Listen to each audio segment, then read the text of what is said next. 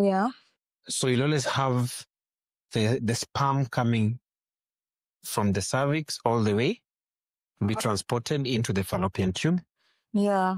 Then you'll have one of the eggs will ovulate. Yes. Then fertilization will occur here. Mm. Then after fertilization, this pregnancy, this embryo is supposed to come down into the tube and into the uterus. Yes. So it will implant here. Okay. So once you have fertilization, if there's any abnormality in this tube, then that pregnancy will not go into the uterus. Flow. Okay. It will not flow.